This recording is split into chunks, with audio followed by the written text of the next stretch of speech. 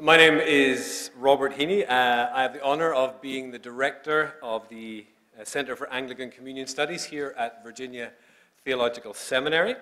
We're very excited to welcome you to this, our second centerpiece event in our 20th anniversary year. Before Dean Markham formally welcomes our keynote speaker and opens the evening, let me take a moment to say something about the vision and practice of our center here. We exist to promote and practice better community for the Anglican Communion. This we do guided by three imperatives: reflect, resource, reconcile. We create space for Episcopalians and their neighbors to reflect theologically amidst affection and disaffection. When and where and how do we discern the voice of God amidst challenge and change? We produce resources to equip Anglicans for the mission of God. That often means consultations, research, publications. Right now, we are in the midst of producing work on religious peace building in settings of conflict and producing work on mission partnerships across differences, all of which we hope will resource the Lambeth Conference in 2020. As well as current work on consultations and publications on theologies of reconciliation, we are also involved in partnerships and grant-funded work in practices of peace building in sites of conflict here in North America, but also in West Africa and in the Middle East. All of that work depends upon the grace and the Spirit of the risen Christ. It depends upon relationships initiated and relationships deepened. It depends upon a humble confidence that distinctiveness and diversity is God's call to the Jesus movement. But more than that, it depends upon a humble confidence that this diversity, this distinctiveness, this inherent and irreducible interculturality is God's intent for God's work of creation, recreation, reconciliation.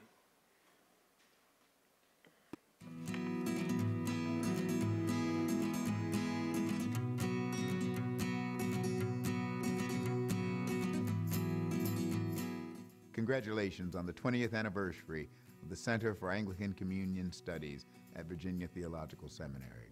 For 20 years now, you have helped us in the Anglican Communion to grow more fully as a communion that follows the way of Jesus, as a community that spans the world. The Anglican Communion is representative of the family of God, a family that crosses all national boundaries, a family that crosses racial boundaries, a family that brings together people of all stripes and types who would follow the way of Jesus. We are blessed to be part of that Anglican family, and we are blessed to be witnesses of God in this world, that one day all people, all races, and all nations will truly live as the human family of God. So happy birthday to the Center, and may your work continue for many, many years to come. I would like to congratulate CACS on celebrating your 20th anniversary. I am grateful for the communion because our diversity reflects the beauty of God. I just want to send my greetings and say congratulations to the Center on its very important milestone, 20 years of faithful witness and service, not only to the population in America, but the whole Anglican Communion. I would like to wish the Center of Anglican Communion Studies the wonderful 20th anniversary celebrations. Thank you to Dr. Robert Heaney and his staff and all of your team members for working hard in this space of Anglican Communion Studies. Congratulations to the VTS Center for Anglican Communion Studies that you've reached 20 years. In English terms, you're 1 year short of being adults and getting the key. I suspect you've all had that for a while. You have done brilliantly. It's wonderful that you exist. For me, the Anglican Communion is a bewildering, extraordinary, miraculous, diverse, remarkable range of cultures, of languages, of attitudes, of people living in wealth and immense poverty, in security and immense suffering, all round the world, brought together by God the Father to proclaim the love of Jesus Christ through the grace of the Holy Spirit. It's one of the greatest miracles of the Church.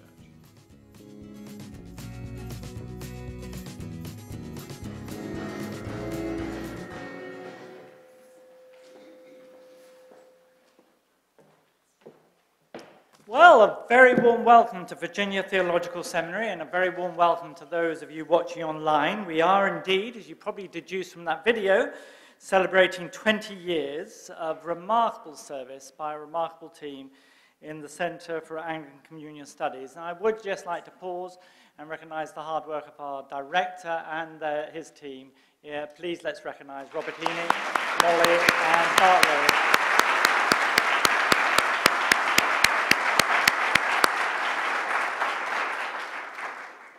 We have appropriately made this a year celebration. It started back in November with the Secretary General of the Anglican Communion, Archbishop Josiah, addressed the whole issue of the vitality of world Anglicanism and reminded us that we are part of a big global family of some 85 million adherents, which they project will grow by 2050 to 165 million.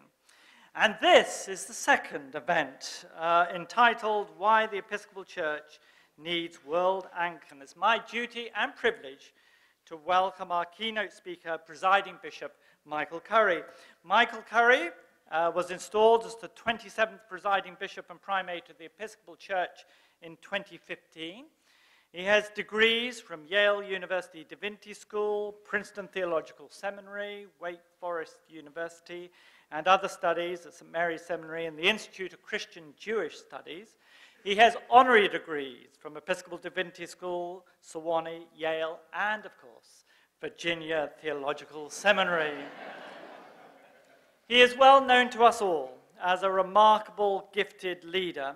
He served in the Episcopal Diocese of North Carolina from 2000 and has become a prophetic voice to both the church and the nation, addressing every conceivable topic, immigration policy, marriage equality, but crucially always locating it in the Jesus movement and our obligations to be effective disciples of Jesus and witness to that love that Christ brings our hurting world. He has built an international reputation for being a bridge builder and a voice for reconciliation. In 3 short years of his service, the Anglican Communion has already enjoyed and benefited from his Christ-centered and compassionate leadership in world Anglicanism. He's an author, including Songs My Grandma Sang, and he's a fearless advocate for the communion and its importance. Distinguished guests, panelists, sisters and brothers, you are welcome to Virginia Theological Seminary and the Center for Anglican Communion Studies' 20th anniversary lecture. Please join me as we welcome our keynote speaker, the Most Reverend Michael B. Curry.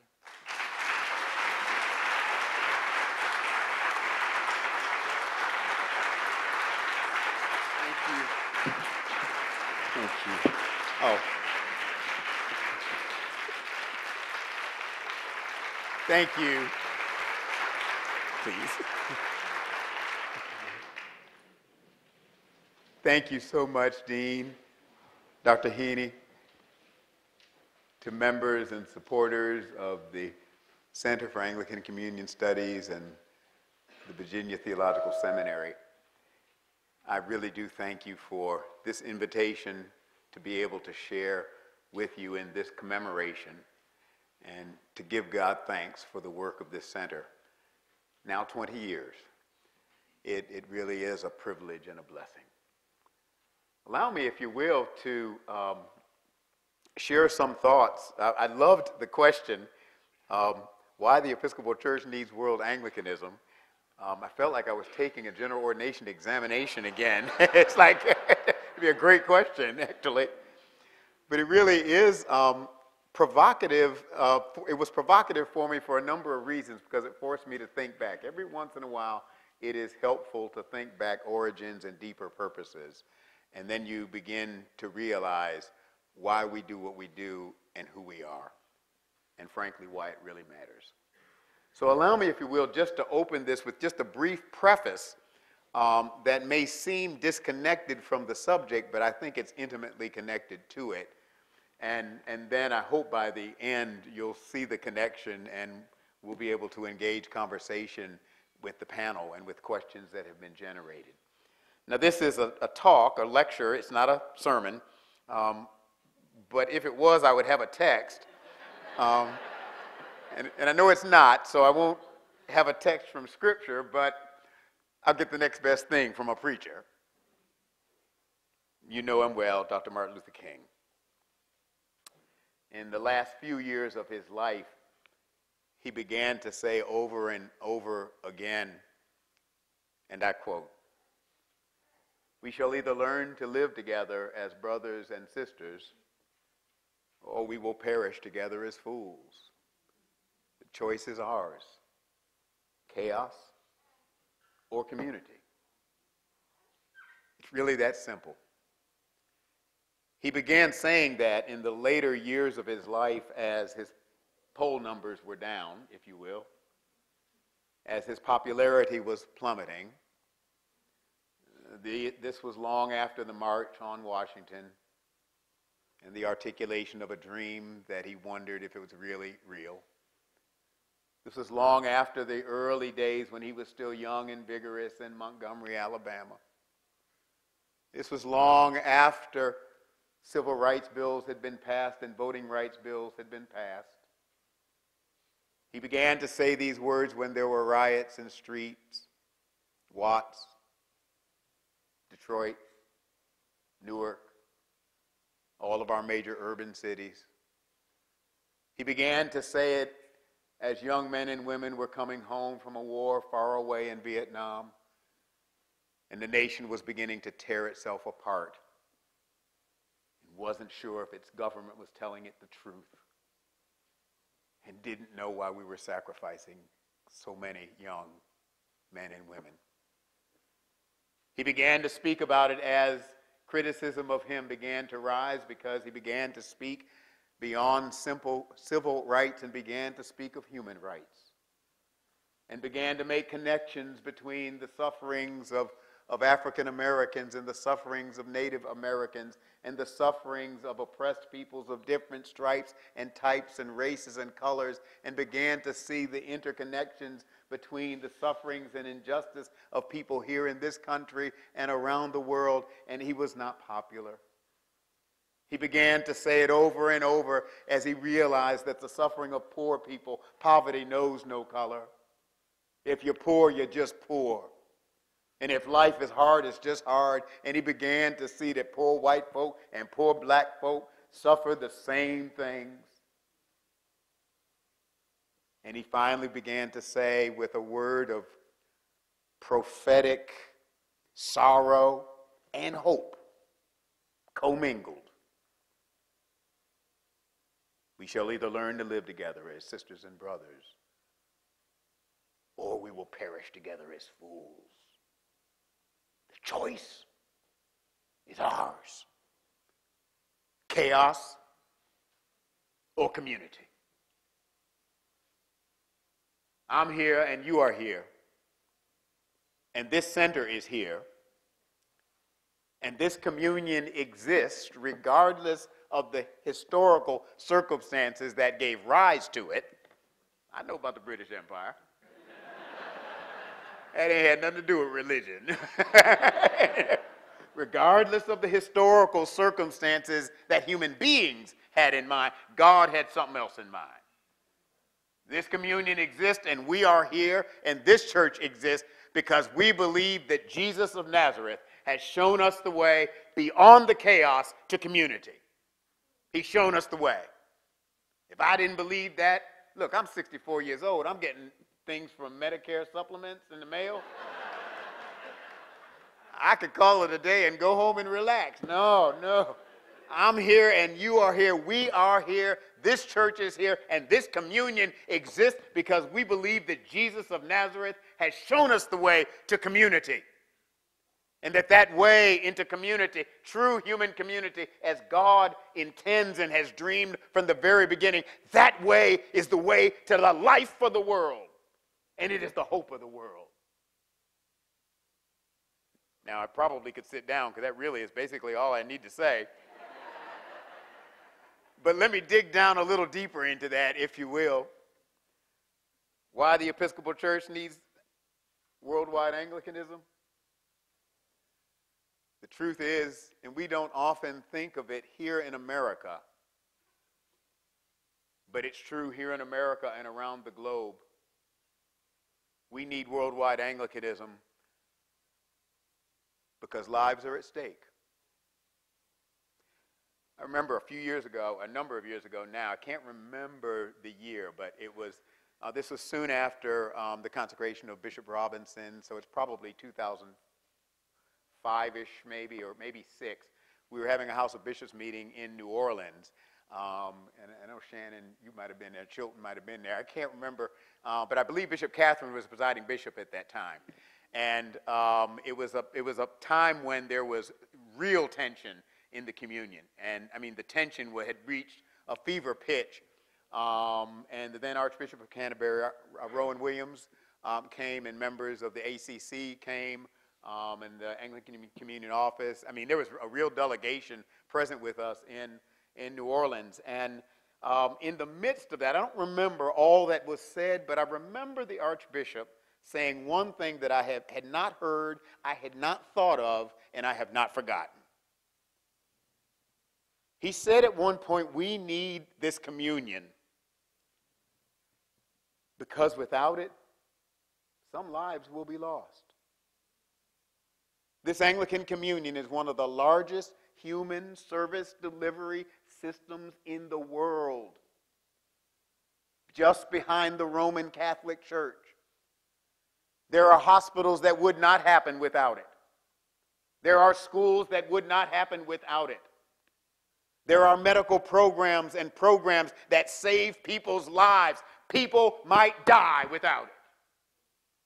This is not a recreational cruise ship.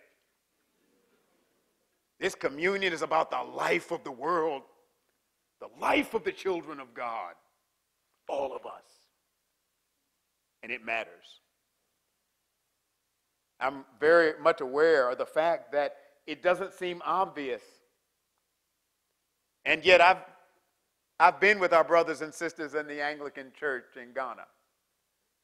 And I've seen where Christian Anglicans and Muslims are working together and training local clergy and imams in local communities so that they can engage gender-based violence, where women are subject to extreme violence and cruelty, and where local clergy can both intervene, provide safe means, and do the kind of education with men as well as with women and families to bring the scourge of violence against women to an end. I've seen it.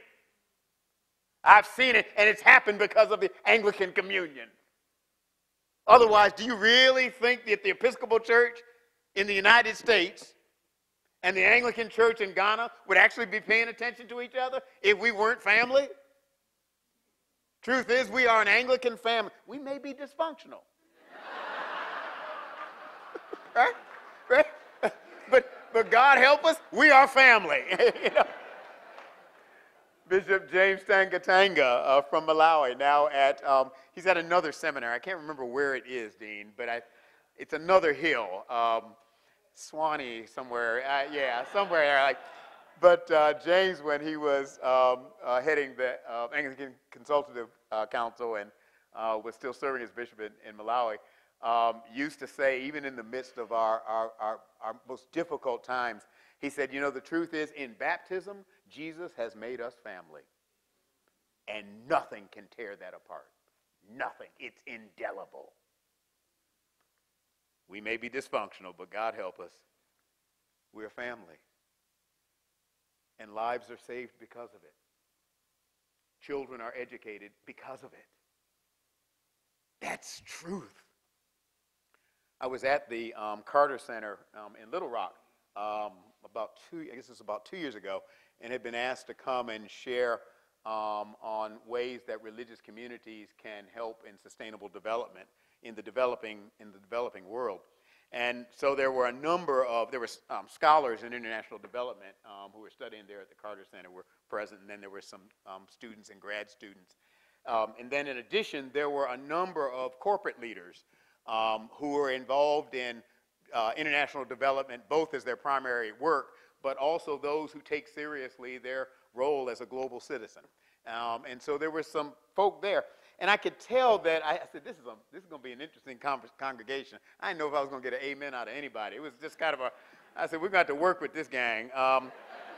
And it was really fascinating because on a certain level, those particular groups, not-for-profit entities working in international communities, and for-profit, they have a tenuous relationship with each other, and neither one really has a deep relationship with religious communities. And so I said, I don't know, I'm not asking y'all, I'm not going to do an altar call, but we are in Little Rock. And that's not unfamiliar territory, but I need to call y'all to the altar. It's time for us to learn to work together. The truth of the matter is, for these large corporate entities, for these large global entities that do engage poverty and needs throughout the world, the truth is you can only get so low. You don't have connections in local villages. You don't have connections in little communities. But let me tell you who does. The Anglican Communion, the Roman Catholic Church, Lutheran World Fellowship, the Mennonites. I can go on. These churches have been on the ground for years. The Roman Catholic Church is the largest single delivery of health care on the continent of Africa, bar none. The Anglican Communion is one of the largest providers of education around the globe, single providers of education around the globe. Let me tell you something, Anglicans, Episcopalians, we do education right. And while you add education, you can get a little evangelism in it. 2 birds for 1 shot. This is a good deal. The truth is, I was telling them, these churches are actually indigenous now. We actually are parts of the communities. We're not aliens. This is who we are. If you really want to change lives, work with these churches. Some of you may remember the Nets for Life campaign of Episcopal Relief and Development about I'm losing track of time. It's been a number of years now. The Nets for Life, using nets to reduce malaria infestation. It was far more successful than Episcopal Life ever dreamed, and corporate America came to Episcopal Relief and Development because our system was actually working. And let me tell you why it was working.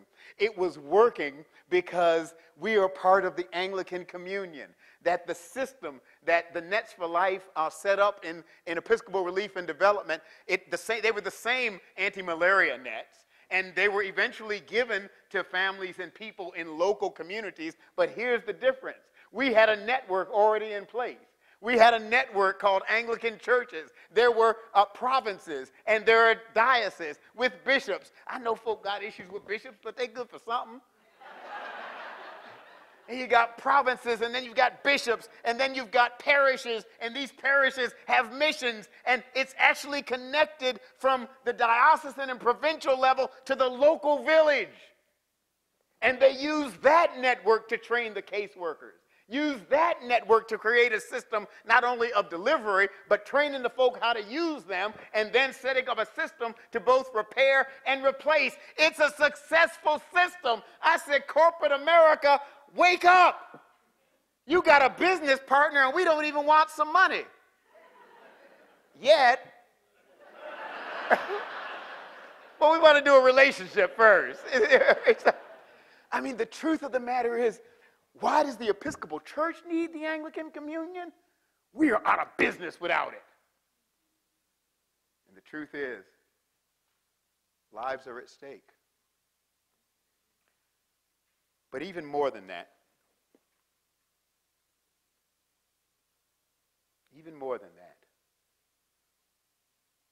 our life here is at stake. Now, I could get in trouble for what I'm about to say, so I'll speak of myself. I'm an American, African American. I've been black all my life, and been American all my life too. This is who I am. And I know me and I think I know us. It is so easy for Americans to think we're the center of the world, that we're the biggest, and that we're the best. And forgive me, I'm going to say it, and that we're exceptional. We ain't exceptional. All God's children are exceptional. And that's bigger than America. But there is a sense in which we easily focus just on ourselves and on our life and our role in the world and forget there's a world out there. And we're a part of it. And we can't survive without that world, and that world can't survive without us. We are interconnected, tied in networks of mutuality, as Dr. King once said. What affects one here affects all here. We are tied together. And I really believe that a spiritual practice, stay with me, for us as Episcopalians, at least in America, in the U.S., a profound spiritual practice is to learn that we are Catholic church folk. That it is not just us. That we are part of a worldwide communion and fellowship of faith, of folk who follow the way of Jesus, and they are our brothers and they are our sisters. We need that for our soul salvation. And without that, we are lost. Why does the Episcopal Church need worldwide Anglicanism? The truth is, we need each other.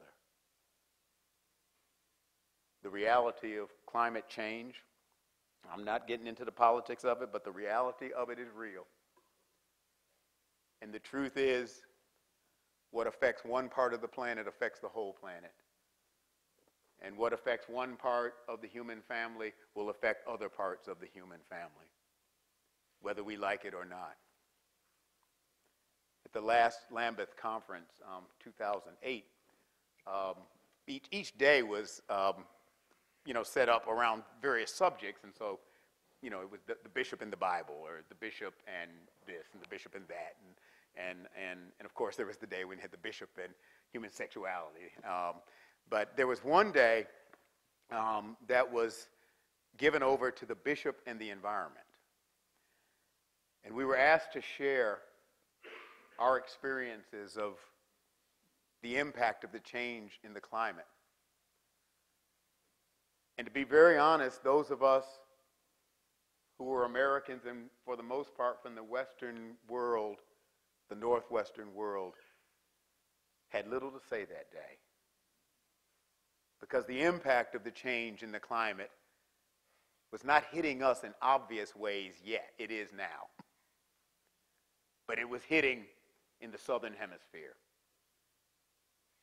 And I remember dear brother from Tanzania who recalled when Mount Kilimanjaro, with its great and stately peaks, with snow-capped peaks, as a child described it now as an adult, seeing that snow-capped peak there, barely there. I remember Bishop from Zambia talking and describing how the growing seasons have changed. And now there is less food. And it's not because of just natural things. The growing season has changed, and people will starve. But I was most deeply moved by the then Bishop of the Solomon Islands,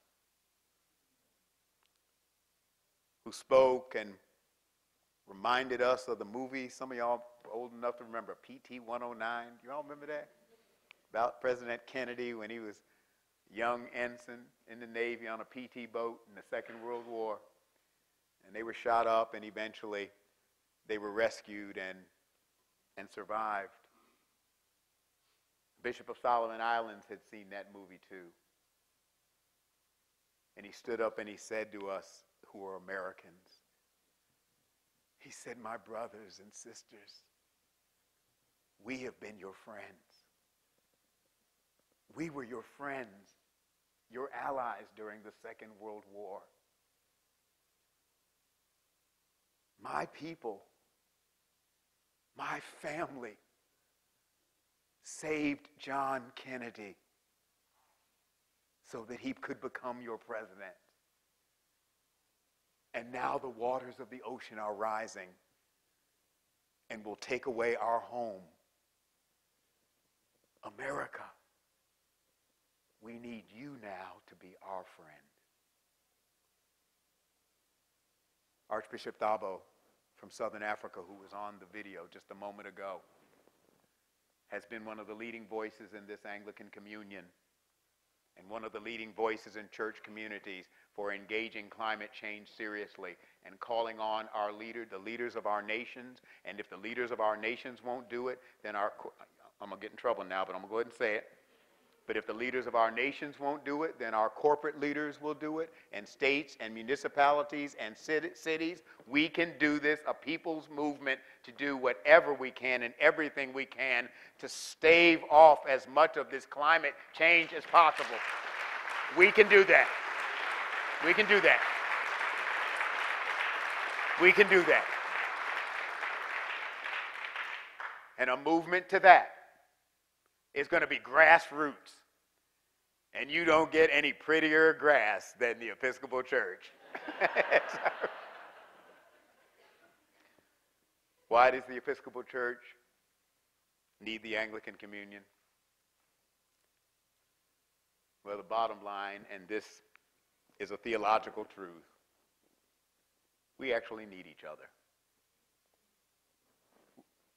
You remember that parable, or that story from, it's in the Gospels, of the paralyzed guy whose friends were trying to get him to Jesus, and Jesus was in his house, and there were so many people around, I guess, that, like every Episcopal church, it was just packed to the gills. And they couldn't get him to Jesus, and so when they tried to get him through, the doors and the windows, and he couldn't because there were so many people, they pulled the roof apart and opened it up, and they lowered him down through the roof. The truth of the matter, that is a parable of what it means to be a Christian, a follower of Jesus. Because sometimes you may be one of the ones helping to lower that brother who's paralyzed and needs a healing down to Jesus. But on other times, it may be you who needs somebody else to lower them down. The truth of the matter is, we need each other. And this following of Jesus, let me tell you something. I love me some Jesus. And I want to get to heaven, not soon, but I want to get there. And I believe following him makes a difference. But let me tell you, it ain't easy. It is not easy to follow Jesus. It's not easy to love. It's easy to love lovable folk. It's not easy to love some folk. It's not easy to forgive. It's not easy to do justice and love mercy and walk humbly with God. It's not easy. Can't do it by yourself. That's why Jesus said, wherever 2 or 3 gather in my name, I'm going to show up.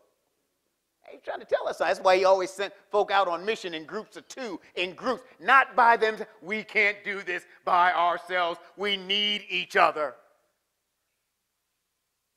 I come here from having been in the Virgin Islands, having just been in the Florida Keys, having just been in Puerto Rico. I came here directly, on Delta through Atlanta, sort of directly from Houston, Texas. And while we were paying a pastoral visit there with Bishop Andy Doyle and the good people of that diocese and the area of Houston and Beaumont and that Golden Triangle area. We'll go to West Texas next month. While we were in Beaumont, they told us the media forgot about us. When the cameras left Houston and Harvey, the storm, left Houston, they forgot the storm just moved over a little bit east and stayed over Beaumont and East Texas. And we were devastated. And nobody knew. And it felt like we were all alone. And one of the clergy who was there sharing the story said the news media was gone, but we got emails and letters and cards and notes from Episcopalians all over the Episcopal Church, Anglicans all around the world, as well as other people of different faiths and goodwill and decency. But it was particularly the Episcopalians and Anglicans. We didn't even know we were Anglican. He didn't say that. He didn't say that. He didn't say that. But the truth is, we got all these cards when nobody else seemed to be paying attention. And he said there was a particular Sunday when they got back in their church, and he could tell people were just dispirited. And he said instead of a sermon, he read letters and notes and emails and cards from Episcopalians. He read notes and letters and cards from Anglicans from all over the world and other Christians and people of faith and goodwill. Sometimes you may be bringing down the paralyzed man, but sometimes you may be the paralyzed man or woman yourself. We need each other. That's why we need the Anglican Communion. And lastly, and I really will stop,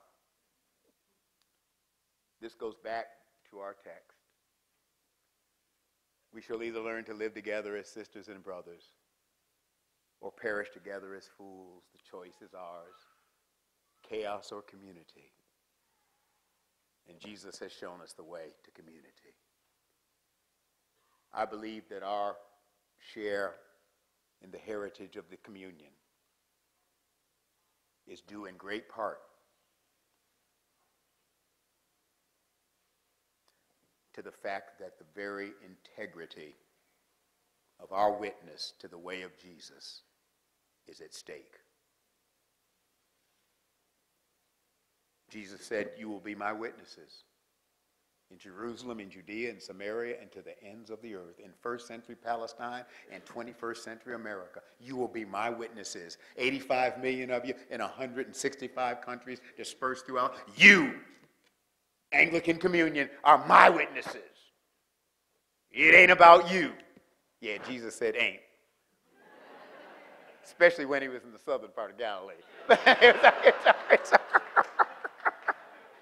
Say, yeah, you will be my witnesses. This is my movement. I need you to be my hands, my feet, my life. The integrity of our witness to the way of Jesus is at stake.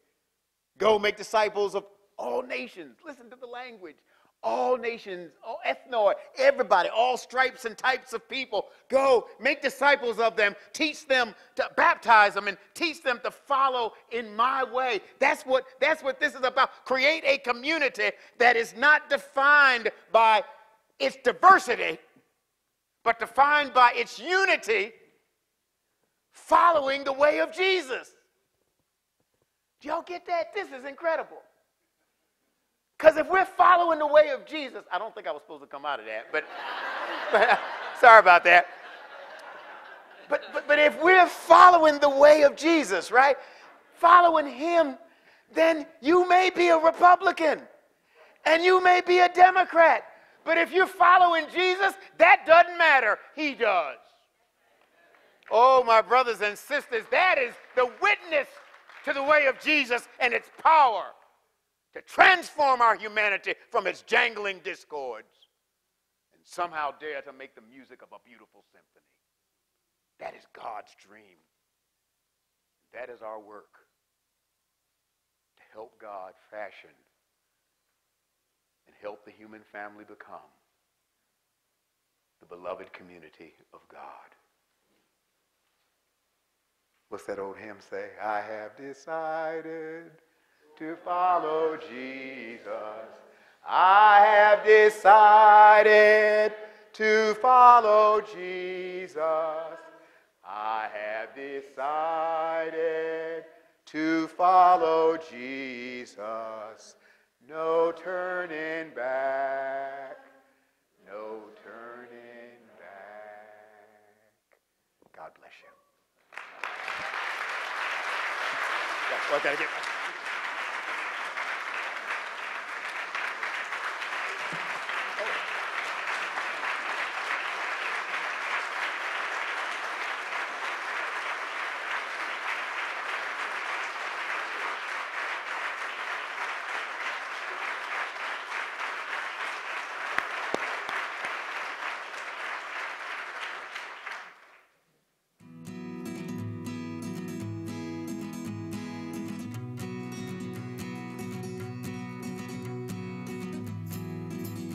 I'm delighted today to give thanks to God for the 20th anniversary of the Center for Anglican Communion Studies at Virginia Theological Seminary. What an incredible 20 years it's been. As an alumnus of the seminary, I am proud to be associated in some way with the work of the center, its ministry of building bridges throughout the Anglican Communion. It's a great pleasure to be speaking to you on this 20th anniversary of the Center for Anglican Communion Studies at Virginia Theological Seminary. Great celebration as we reach 20 years. So congratulations, that is wonderful.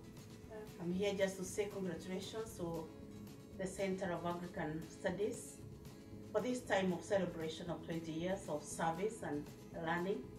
And just thank God for the Anglican Communion, to which we draw our common liturgy and worship, and we draw our diversities in that table of fellowshipping around the throne of God, and just allowing Him to teach us and to guard our hearts as we serve humanity.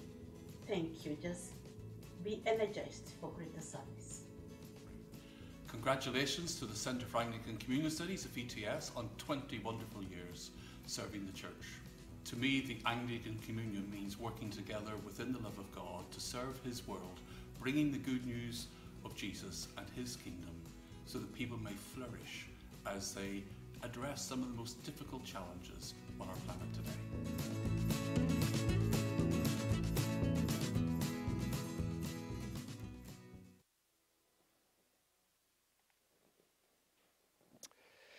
So I would just like to add my voice of welcome to the welcome of the Deans. It's our pleasure, it's our joy to welcome our Presiding Bishop. It is also my privilege to have the responsibility of welcoming our panelists.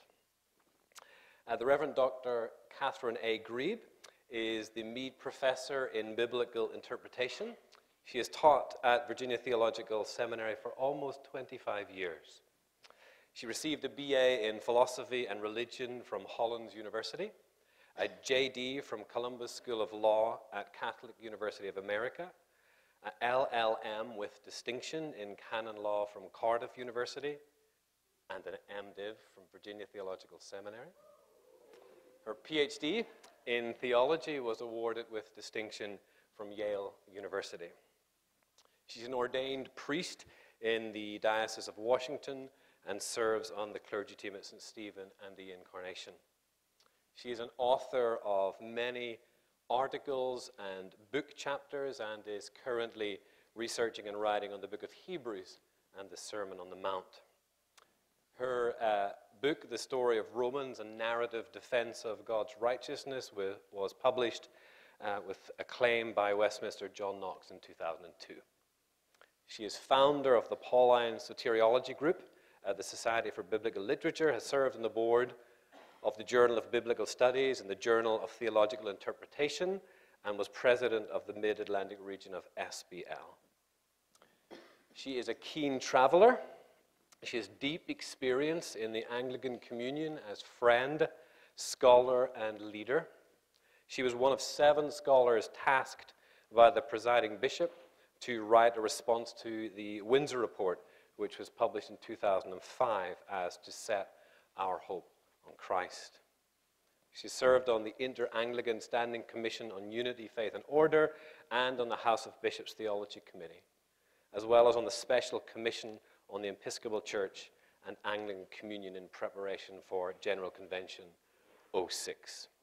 She teaches regularly at the Canterbury Scholars Program at Canterbury Cathedral and is sought after as a teacher, a scholar, and retreat leader in the wider church and communion. The Reverend Kathy Walker is a senior at Virginia Seminary. At the launch of our 20th anniversary year, she was the student body president, a gifted and generous leader in this community with a proven record of understanding and relating across differences. She lives by a simple yet profound creed: do unto others as you would have them do unto you.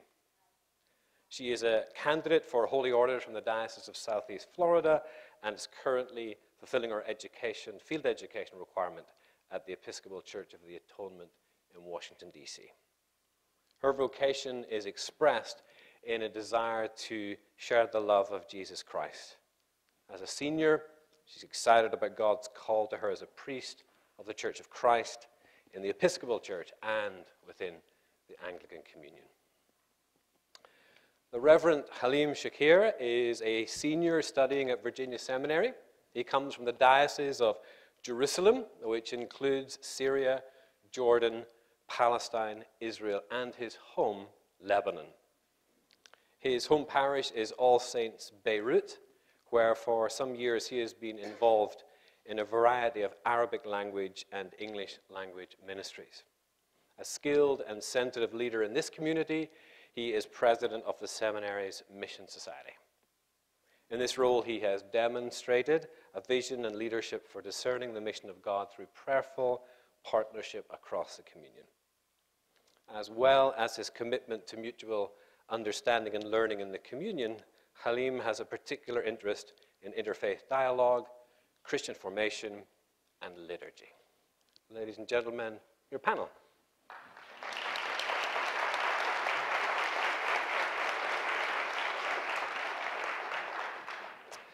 So the format for this evening is quite simple. Some of you may recognize it. I have a series of questions that emerge in light of the presiding bishop's lecture and work, and we're going to talk about them together. Members of the audience were asked to submit questions before this evening's event, and we look forward to discussing those also. If you're one of the people who submitted a question and you got a response from me, the only thing I ask is that you stick to the question you submitted. All right, so let's begin with our panel. As you listen to the presiding bishop, what did you hear this evening? Dr. Grebe. Share with me. So many things. Why do we need worldwide Anglicanism? Because lives are at stake.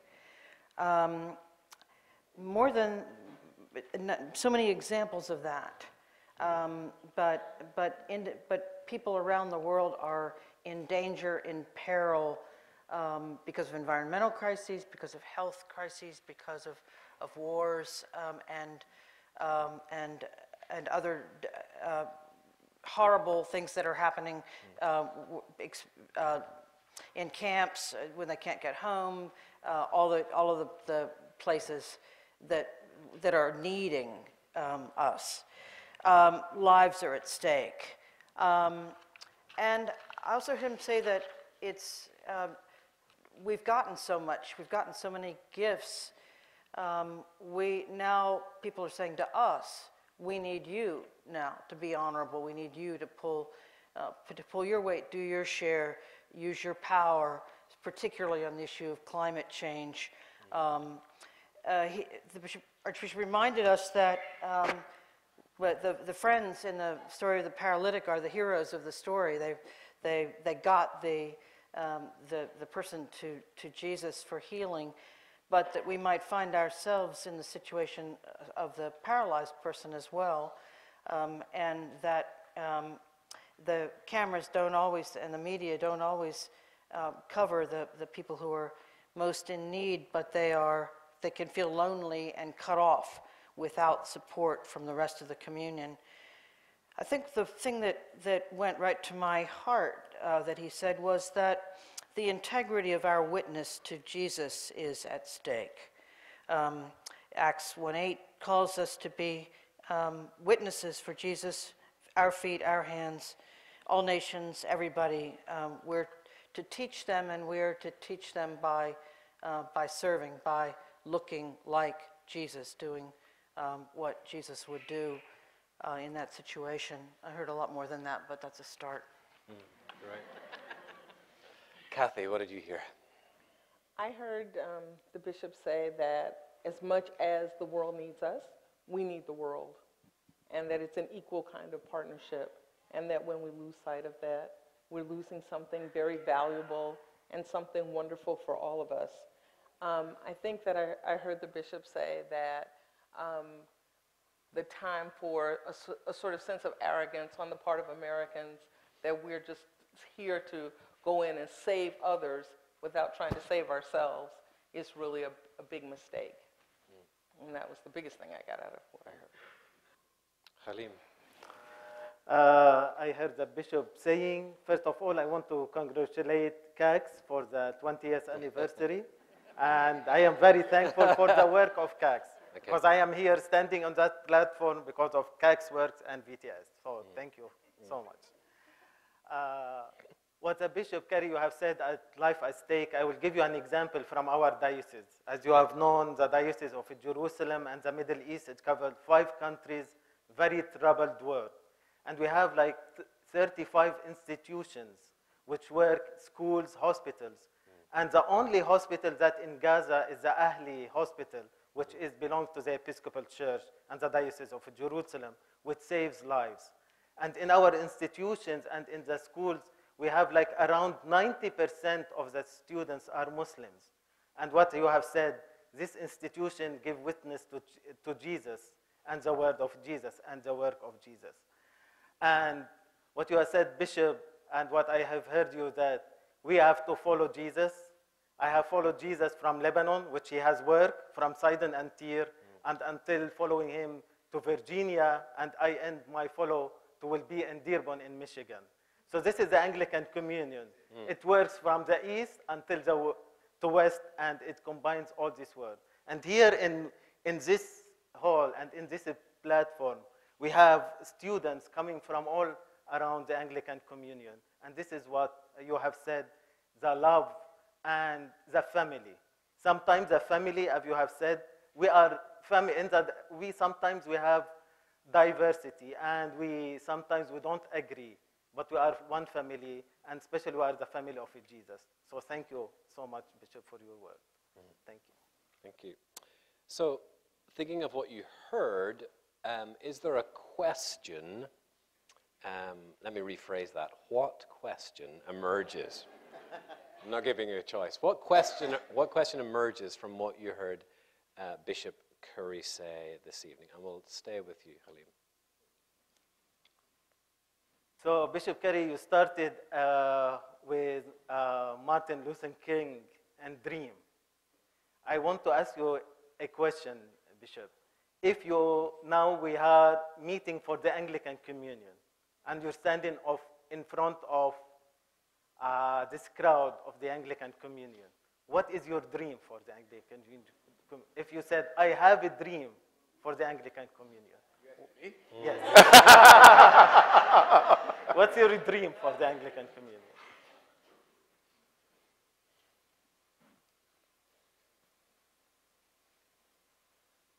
It actually goes back to the very last thing that I said at the very end, that we would bear witness to the way of Jesus and follow him and serve the world in his name with all of our differences, no matter what. And that's a witness to humanity. Because if we can do that as the Anglican Communion, then that means it's possible. And if it's possible, then it can happen to the human family. And we don't have to live the way we've been living. We can learn to live together. That would be my dream. Actually, it's not mine. I got a feeling it's God's. Yeah. Thank you. Wow. Kathy, a question that emerges for you. The question that emerges for me is, so often it's easy for people to believe bad things. And I think that for many people in the pews, they really believe that we are one step away from being out of the Anglican Communion. So when we hear conversations like the ones we're hearing tonight, it is immensely inspirational. And the question is, how do we disseminate this information better so that people know what we're really doing as Episcopalians in the Anglican Communion? Well, I guess that goes back to part of the mission of the Center for Anglican Communion Studies. Well, and in fact, I mean, just this forum and some of the work that you're doing and that's being done, and I know you're already doing it, but to actually find ways to disseminate that via social media and all of the various ways that we have of communicating with folk, maximizing that and utilizing that is one way to get both messages and conversation going, and some of the resources that you have, interfaith dialogue and that kind of thing. The more that can be disseminated and used and encouraged, and encouraging bishops and clergy in parishes to really use that. This is part of our work of reconciliation, to actually use it. I think that's the kind of, I wasn't really kidding when I said the work of this center is the work in part of helping that to happen for the normal Episcopalian, whatever a normal Episcopalian is. But you know what I mean? For just the average normal Episcopalian who's not going to be at conferences and is, you know, all that. But we got access to them that we didn't even have 15 years ago. I mean, social media, I know it's a blessing and a curse. Everything is. But the truth is, we can reach people we couldn't reach before, including Episcopalians. And so I think the more that can be maximized. Thank you. Thank you. Dr. Grieve. As I think about what you've said, I think about I go back to the civil rights movement and remember the resistance that you spoke of. Martin Luther King Jr. became increasingly unpopular when he started talking about the Vietnam War, when he started talking about economics, when he started talking about the structures and changing the structures rather than the signs, the demonstrations and the moments, and called people to long-term commitment to change. And I wonder if you could comment. Well, let me just, one more thing. You have a gift for humor, using humor. You touch the wounds of our country and our church lightly, and we know they're there. And you have a gentle touch. Are there ways we can teach people to use that energy and that loving humor to get through our own resistance to Jesus' call? There's a quotation from Oscar Wilde. If you're going to tell people the truth, you'd better make them laugh, otherwise they will kill you.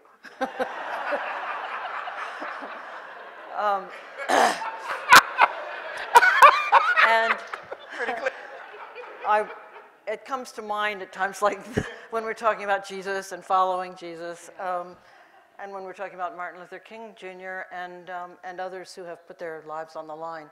Our lives are not on the line tonight in this room, but you've touched us at a place where we're called to do more than we have done. And I wondered if you could say something about both our resistance and ways we can get through it. Wow. Thank you, Professor. You really are a professor.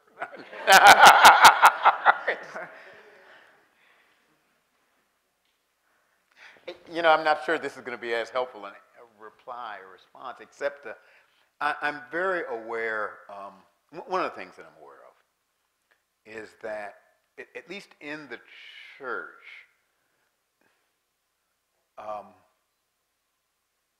there actually are some shared values and beliefs. There actually are. Now, I mean, they may be articulated differently, and I mean, but they actually are. And I'm more and more convinced that if we begin to respond to our call from those values that we do share, that's a space, if you will, where nobody feels excluded, or that's minimized, and that creates the possibility of common ground, where there's space for all of us. I think that's really true in our civic life, that it's in the area of shared values that we actually will find our commonality, and then we can build from there. If you start with issues, you're dead, because it's automatically polarizing. But if you start with what we share, and some of my humor is really the humor of humanity, it's actually teasing up the flawed, fallible, funny, wonderful, sinful humanity that we actually share. That's common ground. And that common ground creates, you see what I'm getting at? It creates space for us to walk into some tough stuff and to deal with that. Not in a flippant way, but in a deeper and engaged way, but bringing as many of us along in the conversation as possible. And I really do, I mean, it should be easy in the church. The truth is, we got Jesus. He's really helpful. Because it's really kind of hard to argue with him. You know, it's kind of like, nobody wants to disagree with Jesus, you know, because you might really see him later on. But the truth is that there's a place that we actually share that we don't claim as much. I mean, that's part of why I'm encouraging Episcopalians to say that name Jesus and actually I'm so glad you're doing your book on Sermon on the Mount. I mean, that was once the catechism of the church.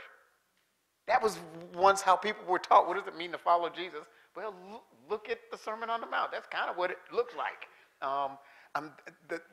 The truth is that Jesus of Nazareth creates that common space, at least for those of us in the church. It's actually already there. And to engage him deeply and each other deeply makes it possible for us to walk the Via Dolorosa together, the way of sorrow and pain together, because we're actually walking with him. And so I really do think Jesus is part of the key, going deeper with him in that journey and with each other, and engaging the world and the issues of the world in our lives together from that. So it is, the humor is actually our humanity, just kind of lifted up and teased up. When you look at it, it actually is kind of funny. And that Jesus is actually our shared value. He's one thing we share. Thank you. So let's test that humor and humanity with a question from the audience. If you just put your hand in the air when we call your name. John Musser has a question that several people raised relating to the future of the communion. John. Thank you. Bishop Curry, in your talk tonight, the key phrases World Anglicanism and Anglican Communion have come up. These two concepts of Anglican Communion and World Anglicanism, however, are dynamic ideas that have changed and evolved in their meaning. So my question is twofold. What might it look like for the Anglican Communion to redefine itself in ways other than participation in the instruments of communion? And what might it look like for us as the Episcopal Church to interact with world Anglicanisms that might not fall within the communion fold? Thank you. Is that to all of us? Why don't we start with you? Oh, okay. Thank you so much, Professor. You're welcome. Well, I have a theory about Anglicanism, and this, I'll go ahead and say it.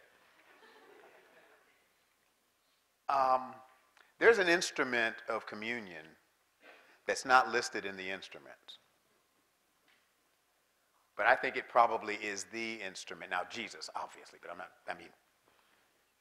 I think the Anglican Communion is a network of relationships that were born in shared experience and a shared way of being Christian that the Anglican tradition holds up for us.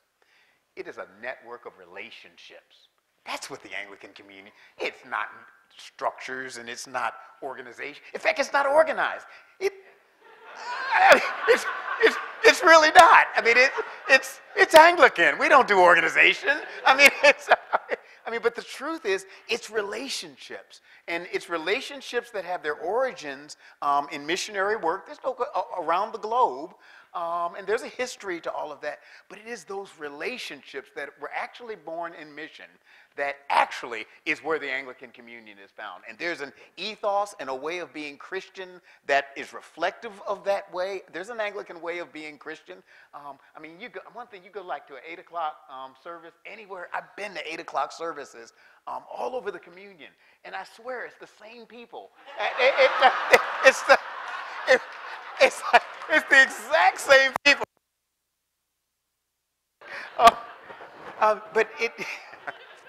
So I think the key to all of it is the instrument of communion or instrument of unity that actually are our relationships with each other. And that's beyond primates, and that's beyond Anglican Consultative Council, and that's beyond all of that. All that's important. It is important.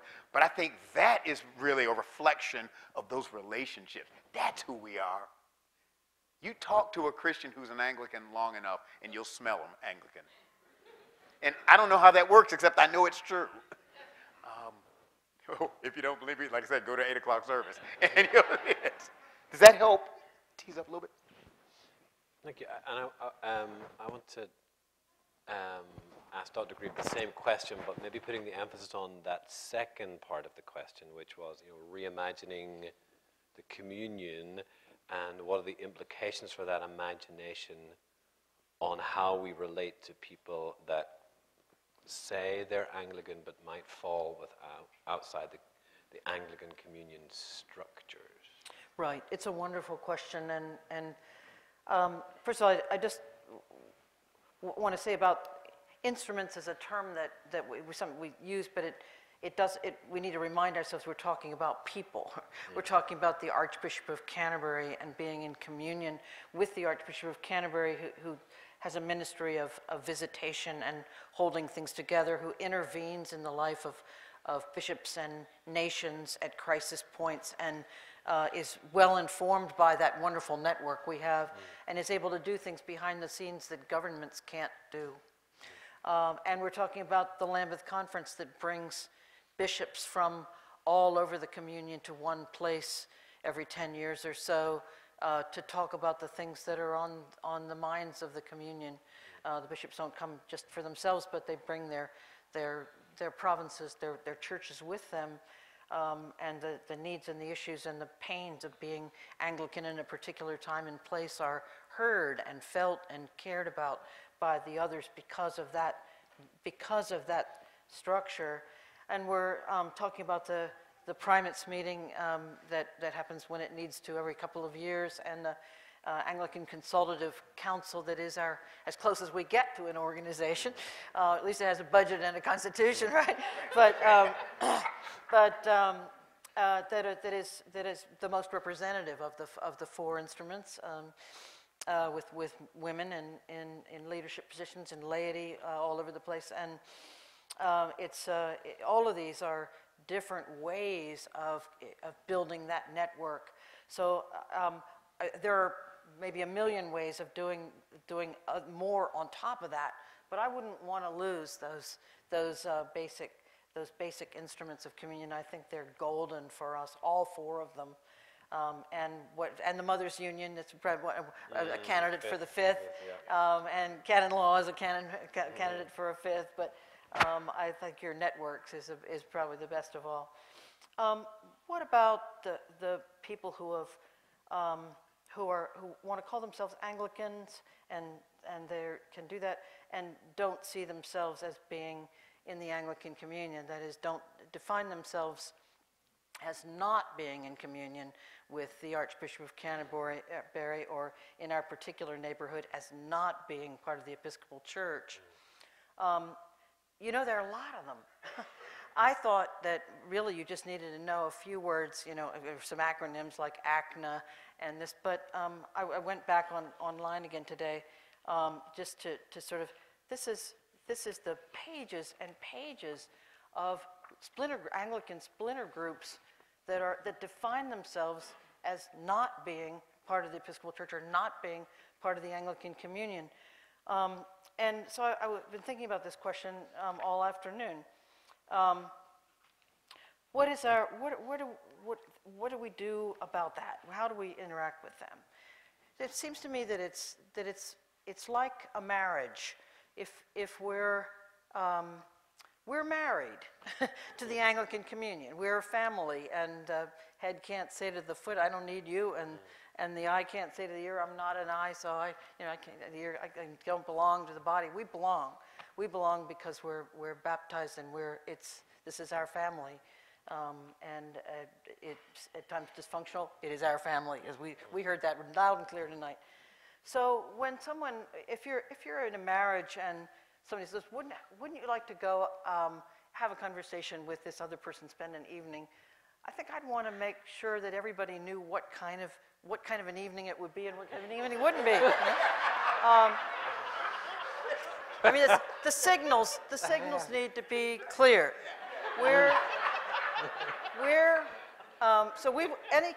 I hope we would be in conversation with anybody who ever wanted to talk to us about anything. On the other hand, these are people who have defined themselves by leaving us and saying, we don't like this, and this. There's a whole long list of things they don't like, predictable. So we would have to, I think we would have to begin by saying, we are in communion with the Archbishop of Canterbury. We are part of the Anglican Communion, and that's not really negotiable for us. If you still want to talk, that's fine, but you're the ones who left. You're welcome. The other thing I suppose we should say is that people change their minds and come back.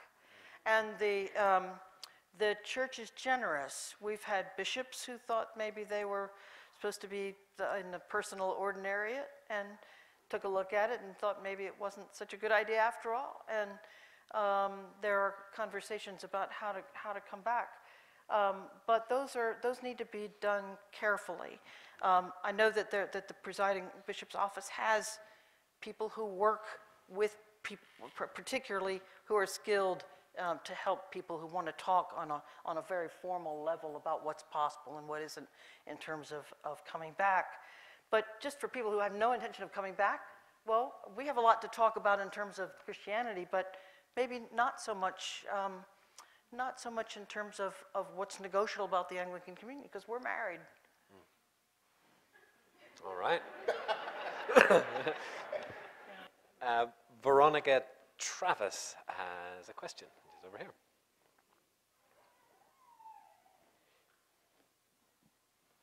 Thank you.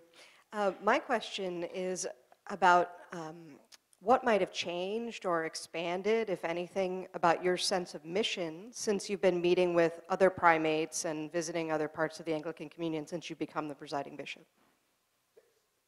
How has your understanding of mission changed, right? Changed or expanded or maybe not, but can you say more about that since you've become the presiding bishop and been meeting with other primates and in other parts of the communion?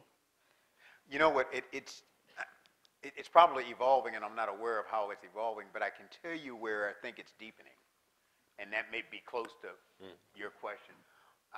You remember the story where it's after the resurrection, it's at the end of John's Gospel, where Jesus and Peter have this conversation, and Jesus says, "Simon, son of John, do you love me more than these?" And he asked him 3 times, and Peter, the whole story gets it. I'm in the seminary, you all know the story.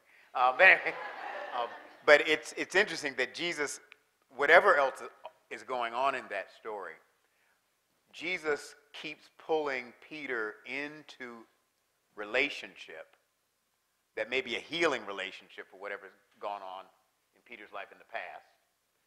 But he keeps pulling him into this, do you love me? And that's marriage. That's language of intimacy and relation. Simon, do you love me? Do you love me? Do you love? 3 times, to the point where Peter just says, will you quit asking me that? I mean, you're supposed to be the Lord. You're supposed to know it. But anyway, and it's only after he pushes him, do you love me? Do you love me? Do you love me? Engaging a relationship, that he then says, now follow me. You know, you may go where you don't want to go. Another will take you by the hand and lead you where you do not want to go. But that relationship, it may be the basis of your discipleship. Something I'm getting deeper about, I'm not sure it's a change, but I can see it more clearly, is that mission is not a scientific endeavor disconnected from people. It is predicated on and dependent on human relationships that then in time blossom and grow in ways of serving and bearing witness in the world. But that relationship is the key. It's the key to everything. And I say this as an American. Americans have a hard time with that. I remember when I was Bishop of North Carolina, and we were in one of our companion dioceses was the Diocese of Costa Rica. And we kept having groups wanting to go down to Costa Rica and do something. Kept wanting to go build something, paint something. And I'll never forget Martha Alexander, paint anything, just paint something. I mean, and Martha Alexander was the chair of the committee and really had to work with our folks. She said, first you got to get to know each other. You've got to create relationships, and then there's a basis for mutual figuring out what can we do together. And I really do think those missional relationships are what give rise to authentic mission that will endure the test of time and changes in leadership and changes. So I'm getting clearer that relationship it's everything. It's the key. Anyway, one of the keys. Great. Thank you. So let me broaden that out a little bit for our panelists. How has your understanding of mission changed as you have experienced cross-cultural relationships at seminary and beyond seminary? Kathy, I'll start with you. When I came to seminary in 2015, I think I had the same sense of mission. The only thing I knew really was it was a fun trip. You tried to get a bunch of teenagers to go somewhere and paint buildings, and then there might be a little religion thrown into it if you were lucky. If they didn't fall asleep. And then, didn't get too late. I took the cross-culture colloquy class that's offered here. And actually, I was one of only 2 American students in that class. The international students are required to take it, and American students are not. And that was a very interesting dynamic in the classroom in which there were 7 of us who took the class for the entire year. And it just changed the whole trajectory of my feeling and understanding of mission. Because through the relationship building with the international students, I came to understand that they weren't too interested anymore in people just coming to paint things, or to, or for us, again, to go in and say, they asked us for a water fountain, and instead we decide we're going to dig wells. So we are always the people going in and trying to determine what it is they really need, despite what they've told us. And so that was an incredible, incredible time. Halim and I took that class together, and it was just a wonderful way of building those relationships and beginning to learn that, it's not monolithic just like it is in America. So everybody in Africa doesn't need the same thing. Everybody in Navajo land, we talked about this, even in America, does not need the same thing. And how do you figure that out without conversation? So I think that for me, I would say that that class should be required for more students, and especially American students. I think that's important that we too understand, because if we're going to be on this journey together, then we've got to have conversation. We've got to talk to each other, not at each other, and we can only do that when we have a place and space for dialogue. Halim, same question. I second Kathy because we took the same course. This whole event's about advertising my classes, by the way. Yeah, It's a great class, by the way. Yeah. But the most important thing is the relationship. As for me, coming from the Middle East, the relationship that I built with my American classmates, which was a very great experience to know about the Episcopal Church. And I think like a lot of students, also we came as an international student, as a relationship. We are coming to this dinner, like Dr. Grip, you have said. We're coming to this dinner as an international student. We don't know what will this end. But because of the relationship that we have built through either 2 years or 3 years, we learn more about the Episcopal Church. And I am very thankful also for VTS. It gave me an opportunity to go and visit Myanmar. And I learned about the Anglican Church in an Asian country who has suffered, and it was under a brutal regime, and then how it has a relationship as a Christian and a Buddhist community. So this experience, a cultural experience that I had here at VTS, it was a great experience. It changed my mission. And now as a president of a mission society in the VTS, it gives us more broader how the mission can the church and how can see God image in every work that the church have done, either in the United States or in the broad Anglican Communion. The truth is we're out of time, but I do want to ask one more question. And so answers are going to be short. All right. So we've all of these experiences in the communion beyond the US. Is there a story? Is there a proverb, an experience, an image which speaks to you particularly as illustrative of why the Episcopal Church needs Anglicanism? Kathy, I'm going to start with you. The first proverb that comes to mind, I think there are two. One is that many hands make light work. And I think that when we join together and form coalitions, it makes this whole idea of bringing others to Christ that much easier. And I think that particularly in the times in which we're living, it is so very important. I was talking to the dean of the cathedral from Chicago earlier today, and I said, if we can't convince people right now that we need Jesus, I don't know of another time when we're going to have this opportunity. I think this is it. we should be able to do it right now. So I think that that's just incredibly important. And I think, and a lot of that has to be driven by faith. And so then I think about Martin Luther King saying that faith is taking the first step even when you don't see the entire staircase. So those would be the two proverbs that we come up. The picture that it comes from my mind is from Book of Acts. This is a small community of Christians that coming Gentiles and the Jew, and with all their diversity, they troubled the world. They turned the world up down. And I think like as an Anglican communion, as your Bishop Carey said, we are the largest second institution in the world. If we work together in all our diversity, we can trouble the world on. And let me say, even Dr. Heaney, your question, why does the Episcopal Church need the Anglican Communion?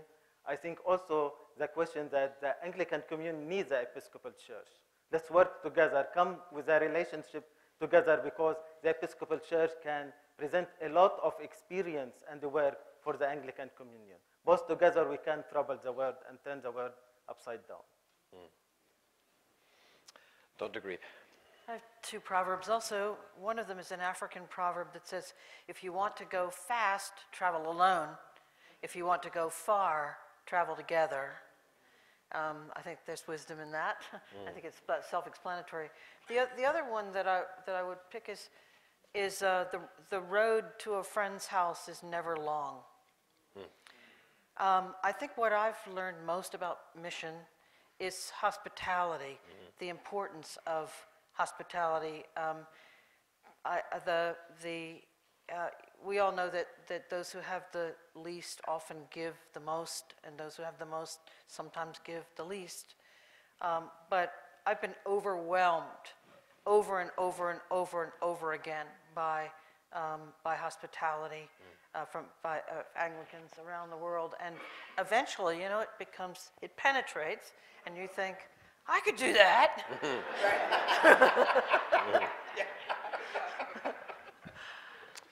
Bishop Curry, what comes to your mind? Image, proverb? Well, I mean, I'm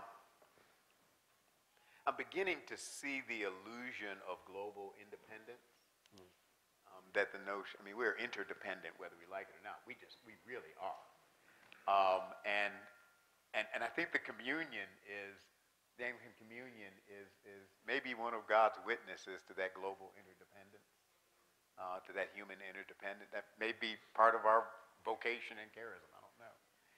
And when I was thinking, that occurred to me, I remembered something that Congresswoman Shirley Chisholm said, and other people have said it, but she actually was the first one to say it. And she was talking about the American experiment, but translated globally. And she said, you know, the truth is, we all came over here on different ships, but we're all in the same boat now.